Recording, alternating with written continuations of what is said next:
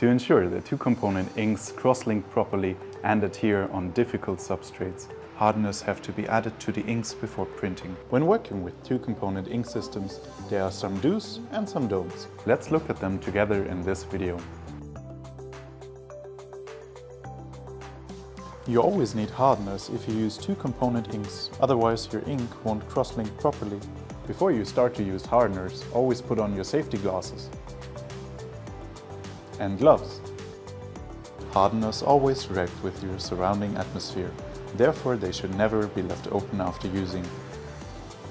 After some time, your ink will eventually look like this.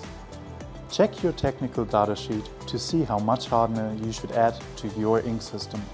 Every ink is different, so check it carefully. It is important to mix your ink and hardener correctly. Here's a comparison. We were asking two colleagues to mix white and black ink with closed eyes to get a consistent gray. But why?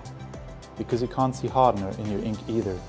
And this is the result. The one on the right side isn't mixed very well, while the one on the left side is mixed perfectly.